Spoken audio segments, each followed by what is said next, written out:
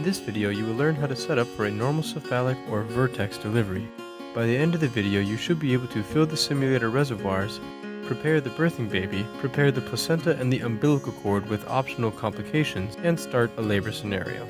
To start setting up, you'll need to remove the contractions cover. Do not attempt to lift the cover without first releasing both latches. To find the release latches, slide a finger up from the post on each side of the abdominal cavity frame. Press the release latch and gently lift the cover enough to disconnect the data cable.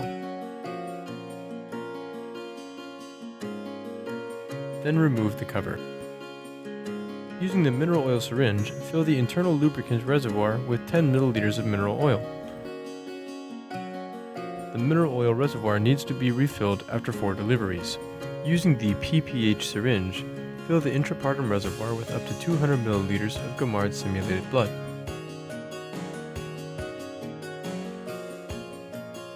Use the mineral oil syringe to make sure at least 15 milliliters of mineral oil are used to lubricate the cervix inside and out.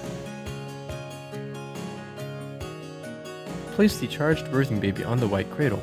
There are 2 rods for the birthing baby. Set the longer breech rod out of the way for this procedure. For a cephalic delivery, find the shorter rod with a notch. Gently push the rod into the baby's port.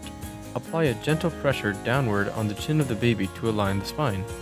Rotate the connector at the end of the rod so the groove is facing up. The rod will lock to the baby until the end of the delivery. Use the mineral oil syringe to measure 15 milliliters of mineral oil and lubricate the baby thoroughly.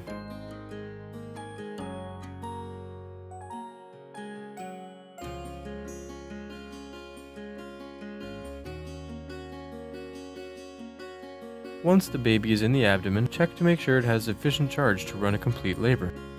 At this point, you can create cord complications like knots, nuchal cords, and placental fragmentation.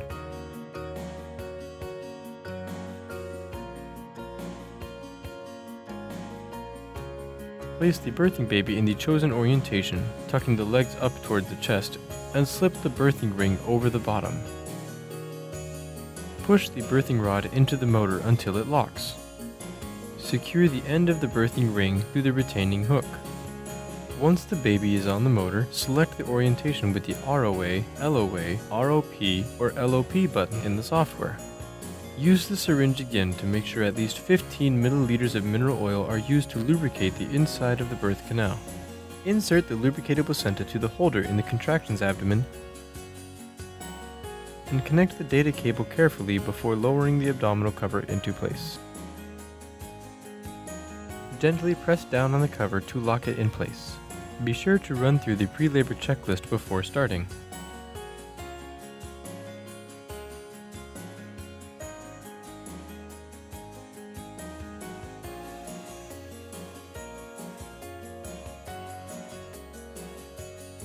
Once Victoria is completely prepared for the birth, click the Normal Delivery category in the Quick Launch page. Then select any of the scenarios with the baby icon and click Start Scenario to begin the labor.